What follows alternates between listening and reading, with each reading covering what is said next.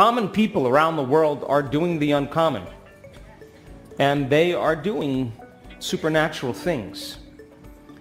And we are going to combine quantum physics with neuroscience, with neuroendocrinology, with psychoneuroimmunology, with epigenetics. All of those particular sciences, the new sciences, point the finger at possibility.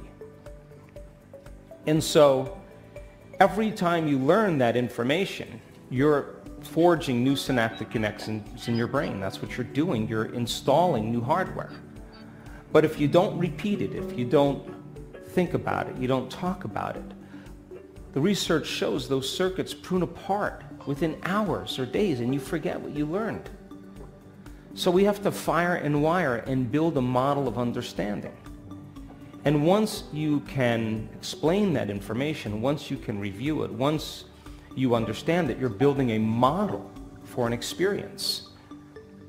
So then when we set up the conditions in the environment and you get the proper instruction, and if you do exactly what you intend to do, you get your behaviors to match your intentions or your actions equal to your thoughts, you're going to have the experience of that knowledge. And experience then enriches those philosophical and theoretical circuits in the neocortex, adds more connections in the brain.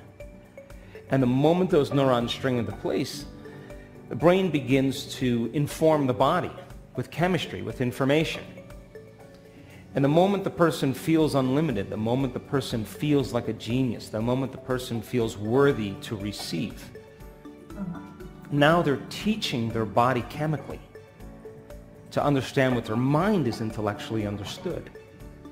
So if knowledge is for the mind and experience is for the body, the person is embodying the truth of that philosophy, and that information begins to select and instruct new genes, and it causes the person to change their genetic future. They're moved off the predictable future. And once the body is chemically instructed to understand what the mind is theoretically learned, if you've done it once, then it means then you should be able to do it again. And the repetition of any experience begins to neurochemically condition the mind and body to begin to become unified. Or you've done it so many times that the body now knows how to do it better than the conscious mind. Now it's innate in you. It's automatic, it's subconscious, it's a program. You can program yourself for greatness. You can program yourself for suffering. You can program yourself for joy once you understand the formula. So many programs that are running for most people are based on the emotions that they've experienced in the past. And so the programs then drive them to suffering and pain, where they reach a point where they get a diagnosis or they lose something, and now they really have to change. But we want to then create innate changes in the person that continues to evolve their experience of themselves. And when you've done something so many times that the body now can do it as well as the conscious mind, or the mind and body have become one, now you're mastering it. You're mastering that philosophy. You're moving into a state of being. So we want to go from philosopher to initiate to master, from knowledge to experience to wisdom, from mind to body to soul, from thinking to doing to being, to learning it with your head, applying it with your hands, and then knowing it by heart. And we have all that machinery biologically to be able to do that. And as I said, common people around the world are doing the uncommon. And if you asked Joe Dispenza a year ago or 2 years ago, if he thought he would be witnessing what I'm witnessing now, I probably would have said no. I'm talking about transformation in 1 week. Blind people seeing, deaf people hearing, tumors disappearing in 1 week, people with leukemia, rare genetic disorders, stage 4 cancers going into complete recovery. I'm witnessing that. And we get testimonial after testimonial. And it is a movement, and it has momentum. So then, those common people that are doing the uncommon are literally changing their bodies, changing their lives, changing their futures. And it's like a 4-minute mile. You know, the 4-minute mile was a mindset that human beings had. It was a level of consciousness, and even medical science said there's absolutely no way the human body can run a 4-minute mile. And then someone did it. And then over 1,400 people have done it since then. And it's a new level of consciousness. That's exactly what's happening when people apply the formula, when they take time to do it. So then people are creating new lives, new relationships, new careers. They're inventing new things. They're getting downloads from the field that are brilliant ideas, and they're living that idea, that new idea, into reality. And they're loving their lives.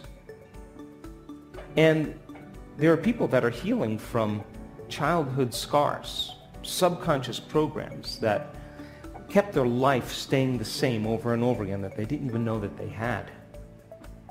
And finally, they broke free from that, and their life changed instantaneously.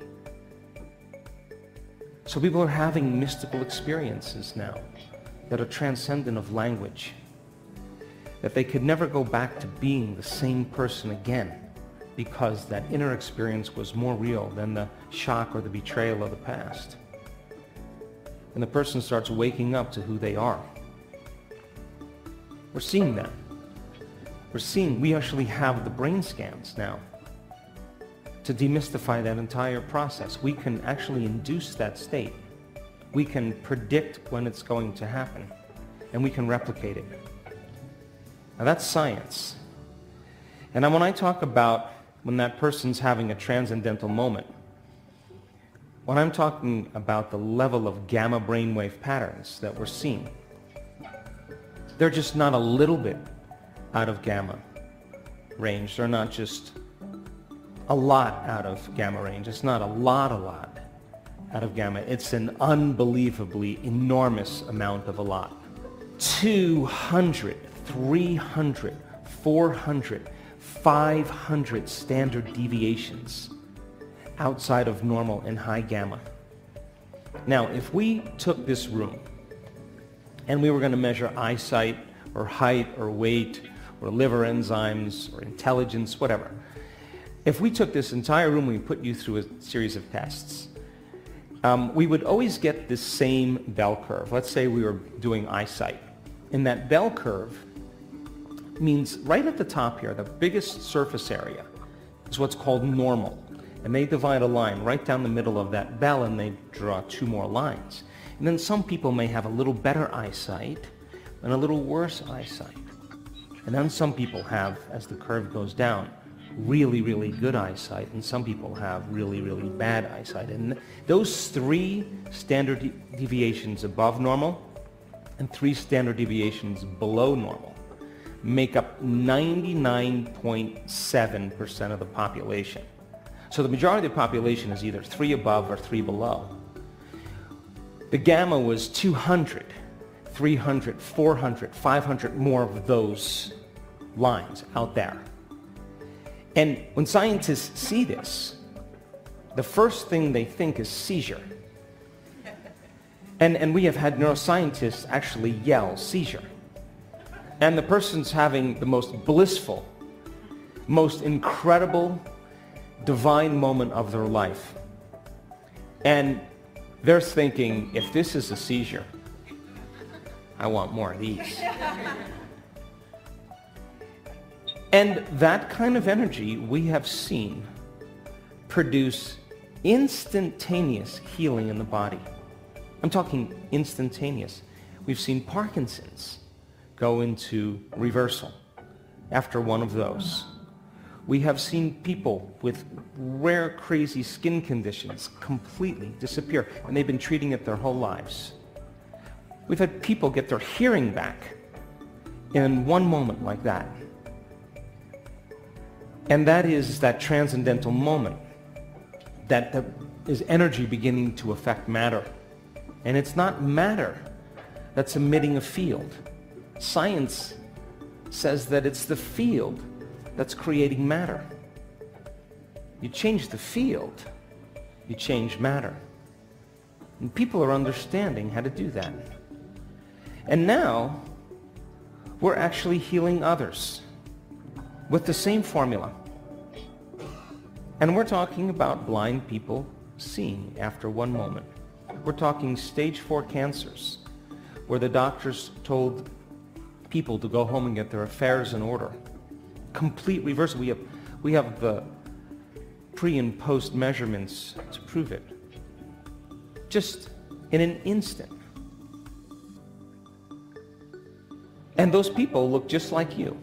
They're not different in any way than you, and you don't have to spend your whole entire life, 40 years of devout meditation to begin to have those changes, those transcendental moments. It's a formula. And we're learning how to teach people how to get better at creating that formula.